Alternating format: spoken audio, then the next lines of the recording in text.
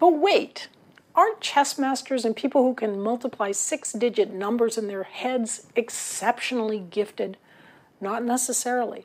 I'm going to tell it to you straight. Sure, intelligence matters. Being smarter often equates to having a larger working memory.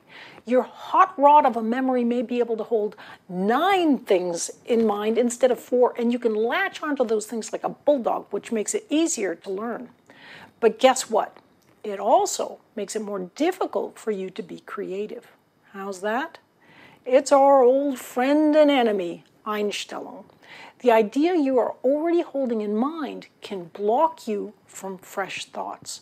A superb working memory can hold its thoughts so tightly that new thoughts can't easily peek through.